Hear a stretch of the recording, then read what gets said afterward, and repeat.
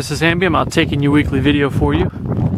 They're still working on some grading for the lot, it looks like. They started the framing for your detached garage back there. I think you can see it.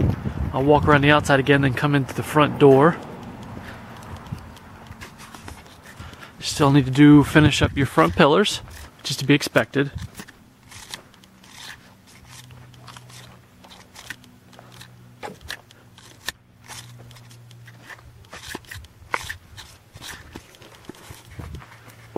As we come into the front porch, once again, you're going to have an electrical outlet located here. This is where your doorbell will be located. They don't have your light fixture in yet. I don't know how many people have been in here this week, considering it is Thanksgiving week.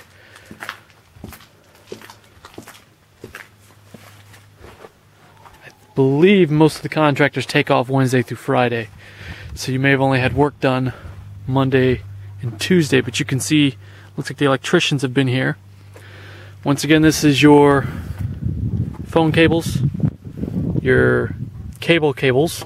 Sorry, I know that sounds a little ridiculous. And this is your main breaker for the outside of the house. We're going to go over this in great detail in your walkthrough, but I'm going to show you a little bit of it now if I can. There we go, okay. Well, they don't have any of it hooked up or wired yet, but you'll have a breaker for your range. You'll have a main breaker for your air conditioning unit.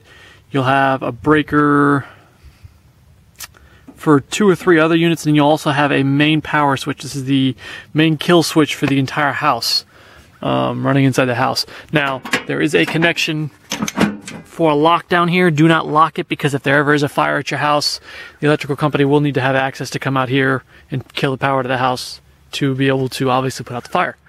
As we walk around, these are your backflow preventers for your exterior vents for your bathroom. It's to make sure that nothing goes back into the house, only the air comes out through it. And you'll have that as every one of the bathrooms. They still have to come back and finish up there. You can see we went over that last time. You've got a electrical panel connection will be located in an electrical panel, a exterior electrical plug. And these are the weep holes we went over before. Make sure you don't block them up. If you do not have any kind of pest control service, make sure you spray in there about once a month with Raid or some other version of bug spray to make sure that you don't get ants or anything up in there during the winter inside your walls. That can happen in the south. As we walk around, looks like they've done grading the lot. We've got an electrical panel here, which I believe will be for your pool. Yep. We've got a spigot located here. This is where your 2 fans will be located here. This is your double French doors. Another electrical connection located here.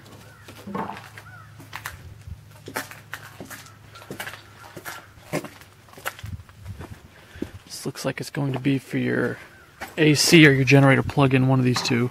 Not sure which one will be which, but that's what these 2 connections are for here. This is your electrical plug-in.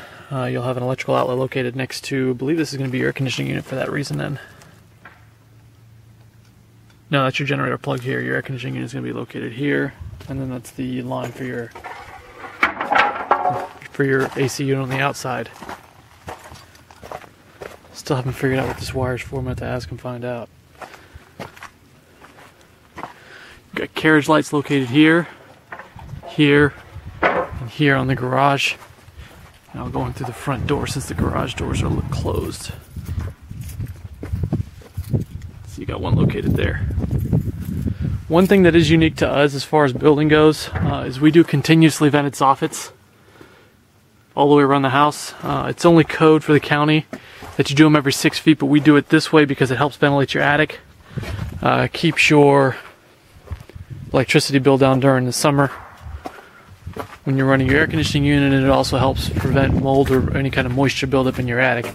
We've also got a lot of ridge vents on your roof, more than what's required by code, once again. Okay, as we go in the front door, got your baseboards down most of the way. So they were in here on Monday and Tuesday. They did paint the ceiling. They've got most of the trim work done, whereas before they didn't have it done all the way to the edges. Okay. Your light switch is here on your left when you come in. First one's going to control the light out on your front porch, which is located right there. And the second one will control your light here in the foyer, which is located right there. And that's an air conditioning unit there. and another vent there, and one more over there as well. Once again, I'm going to go in a clockwise motion of the home. But as we sit here in the foyer, you'll have an electrical plug in here, so if you want to have a little table with a lamp and maybe something where you got a coat rack or something, you can do that here. When we come into the left, this is your formal dining room, and they've moved your double oven here into the dining room, and they'll be installing that in the kitchen, which does look like they have some of your tile down there in the kitchen. They haven't obviously finished, or we'll have flooring in the foyer. Your light switch for the dining room is going to be located here on the left when you come in. Also, if you come in from the kitchen, it'll be located on your right. As we look across the room, you've got electrical outlets about every 6 feet in this room, just like in every room in the home. There, and then we've got one more located over there. And your light chandelier will be located in the center room with the air conditioning vent located over there. I'm going to go walk back towards the laundry room. This is your light switch here for the hallway. You've got two of them, one here on this side and the other over there. This wire that's located here is going to be your air conditioning controls. And you've got an electrical plug-in down on the floor. And this is where your pantry will be located at here.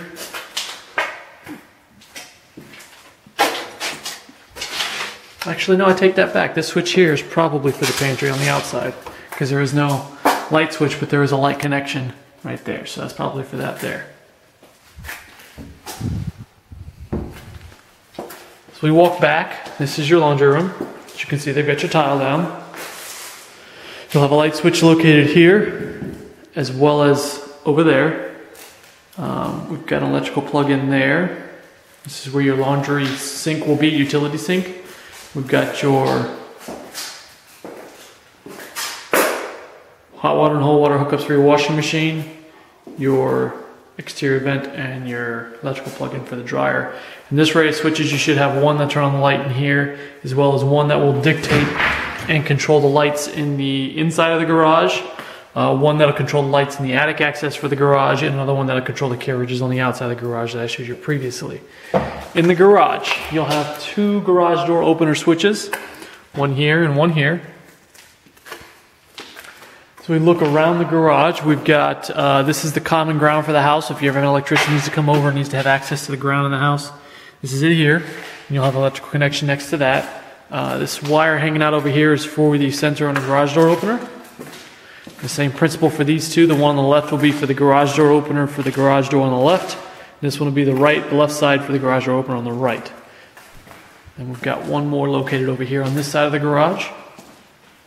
Here. We've got an electrical connection located here. This plug over here is not an electrical connection. This is a switch for the light that's going to be outside of this door on the exterior of the home. Close and lock that door. We've got, this is where your hot water heater will be located at here. So those lines are for your exterior, and that's a plug-in for the hot water heater there.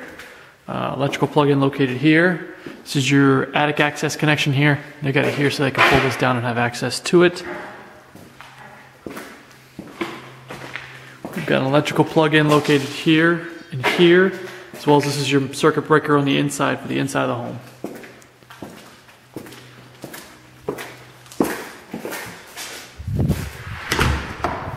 Okay, if we go back, I'll go into the kitchen. As we come into the kitchen, you've got a light switch for the kitchen located here on the right with an electrical plug-in. This bundle of wires here is for the under cabinet lighting that goes in the kitchen.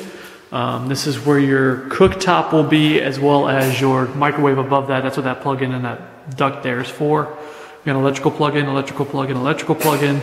Actually, those should be switches. And these are your wires for your under cabinet lighting. These sets of switches here are going to control a couple different things. One should control the lights above the bar, and the secondary one will control this outlet down here. Once again, that outlet would be for a garbage disposal if you guys choose to install one. Once again, we recommend that you wait until your 1-year warranty is up on your septic tank before you install one, or it will void the warranty. And you've got plugins here and here. You got a plug here, but that's specifically designed for the refrigerator, and that's your water line connection there for your refrigerator. Electrical plug-in, electrical,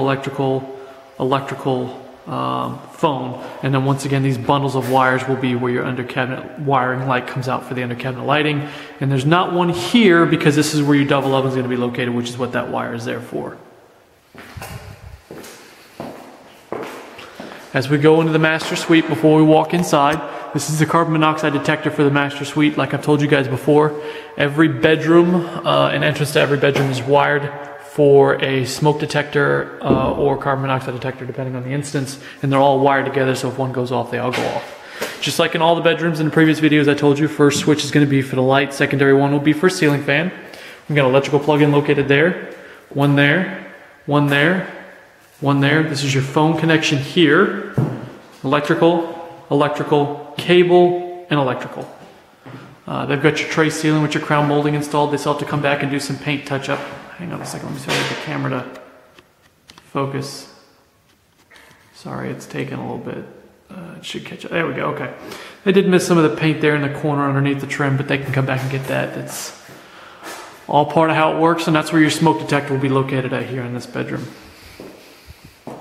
So we walk in, this is the half with the tub. You've got your light switches plus your exterior vent, and you'll have lights above your vanity here. That's what these lines are out here for. And you'll have electrical plug in there, but you'll have an exterior, you'll have a light there, sorry, and your exterior vented, exterior vent there. This is the only access to the closet that comes in on the bath side. You've only got one electrical plug in here in the middle of the back wall, but you've got a light switch located here on the right for the light that's located in the center of the room, and it does have an air conditioning vent to keep humidity and moisture and everything out of your clothes. As we work our way here, you've got a light switch located here. This is your water closet, which is already done with tile. You've got two switches here. One on the switch on the right, as you're looking at it here, will be for the light. Secondary one will be for the vent. As we come into the shower area of the bathroom, you'll have another vanity located here. Once again, 3 sets of switches here. First one should control your lights above your vanity. I'm not sure how this is going to work, but I assume the second one's going to control the light over the shower, and the third one should control the light over the exterior vent. Those two may be switched around. But you do have an electrical plug-in as well located here. If you have an electric toothbrush, you need to hook up a curling iron, dryer, whatever it happens to be. As we come back into the sunroom area, we've got an electrical plug located here, one there, one there. We've got an array of switches here, electrical plug, and then a set of switches there. On the outside of your island, or on the outside of your kitchen, you'll have electrical plugs. You'll have one located there and one located over there. And I did not go over this in your kitchen before. That's where your island will be located at, which is that wire sticking out of the ground right there. That's the conduit for the electrical plug that'll be on your island. Okay. On these switches, let me break some of this off so I can see how big this switch is and see if it's a 3-set. Yeah, it is a 3-set, but I'm not going to be able to get it off now without tools. One switch is going to control your lights here in the sunroom. Secondary one should probably control your lights out here on your porch, or maybe the third one, and the other one is probably going to control your lights on in the family room. Same principle over here. These sets of switches, one will probably control sunroom, the other one will control the family room. As we come back here into what would normally be considered a guest room or guest bathroom, your light switch for this hallway is right here on your left. Basic light right here. And this is your carbon monoxide detector that's based outside of this room. You've got a linen closet located right before the bathroom. They haven't come in and put the door frame in yet, but they'll do that soon. We've got your tile down in here.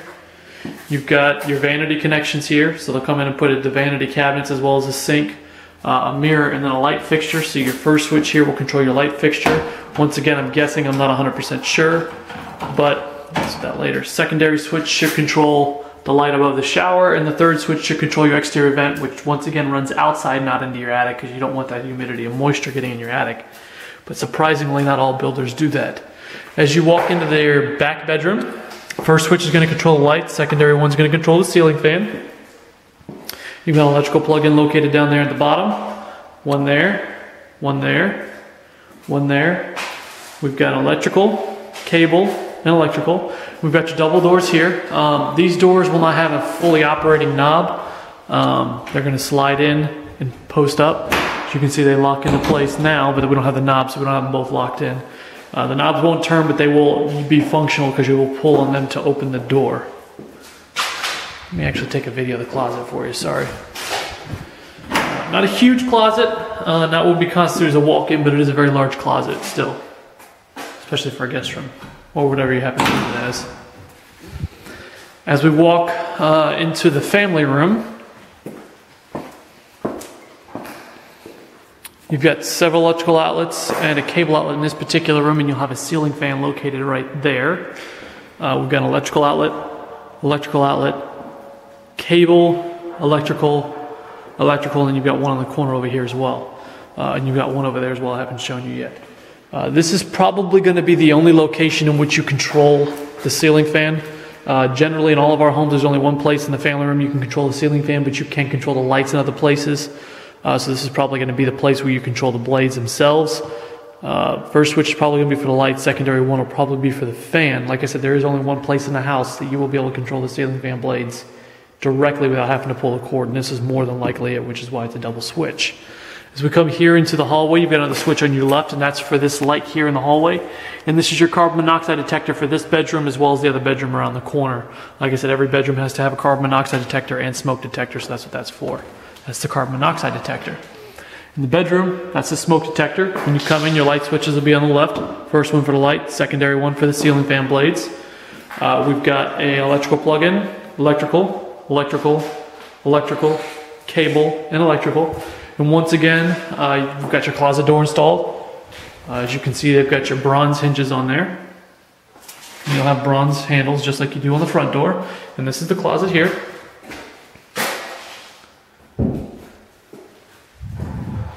We go into the hallway. That's an electrical plug-in down there. I didn't show you that before, I apologize. We've got your bathroom located to the right. You've got a linen closet outside in the hallway. It doesn't have to be for a linen closet, but you'll have 4 shelves, plus the floor for storage. But you've also got a linen closet inside the bathroom behind the door here. And you can use this for towels or linens, whatever you prefer to do. And once again, it'll have 4 shelves plus the floor for storage. This is your shower unit. This is where your toilet will be located at. Electrical plug-in, this is where your vanity will be with your sink and then your mirror and then your lights. And then once again, you get 3 switches here. First one will control the light over the vanity, and once again, I'm guessing secondary one will be light above the shower, with the third one controlling your exterior vent, which is located right there. As we come into the last of the rooms, the bedroom for the house, you've got 2 closets in this one. It is separated by a piece of drywall in between the 2, so it can be used independently, or you can use this for the same thing. It's up to you. You got 2 switches here on the right. First switch is going to be for your light. Secondary one's going to be for your ceiling fan. We've got cable, electrical, and electrical. One more electric here. This is your smoke detector for this particular room, and this is where your air conditioning vent is here. They've got these ones closed, which is going to be a little bit more difficult to open. Let's see. This is the closet here, and like I said, it is separated by a piece of drywall, so it's not one continuous closet. So it can be used for several different things depending on what you want to do with it. They still have to come back and finish the trim up in the house. They got to do the door frames, and they got to finish the baseboard here, which is a 5 1/4 baseboard we use in all of our homes in Crestview. And once again, this is your secondary closet, same size. It's just the 2 are separated by a piece of drywall. Or 2 pieces of drywall technically, and some 2x4s. That is it. If you guys have any questions, don't hesitate to let me know. I'd go out and show you more on your detached garage, but there are people out there working. I don't want to mess with them while they're framing. They tend not to be happy about that. But if you guys have any questions, please don't hesitate to let me know. Feel free to call or email me anytime. And I hope you guys enjoy. I hope you guys have a safe trip down, and I will see you guys, I believe it's either Friday or Saturday. I've got it in my calendar. I always want to forget this room for some reason. This is your den study, or office, whatever you prefer to call it. The light switch for this particular room is going to be located here on the left. We've got an electrical outlet, electrical, cable, electrical, and one more electrical located here. Once again, they still have to do the baseboard here, so that I know that the trim guys aren't done, and they still have to do the framing on the outside of the door here as well. So, well, once again, if you guys have any questions, please feel free to email or call me at any time. And I hope you have a safe trip down.